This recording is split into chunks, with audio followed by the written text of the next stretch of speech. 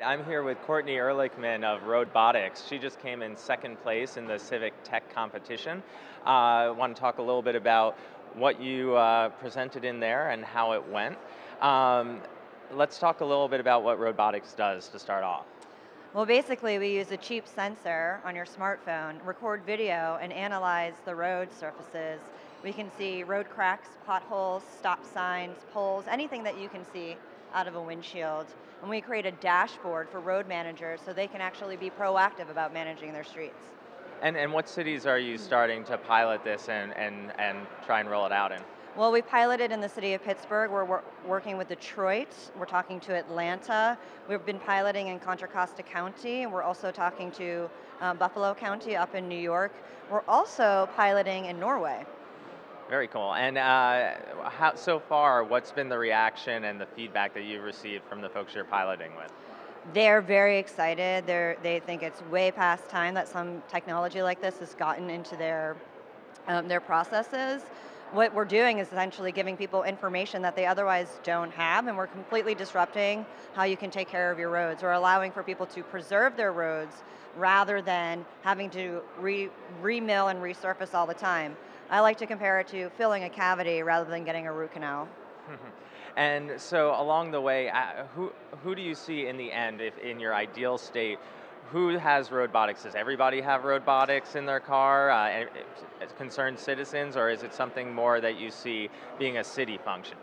I do think that initially, as we roll out and society catches up, that will be people in their cars. The city function can use their Department of Public Works vehicles, or we can have fleets. So we're working with very large fleets to actually mount our cameras in their windshields. So however we collect the data, we're sort of agnostic to that. We can incentivize people to put it in their cars, like a citizen like you or I.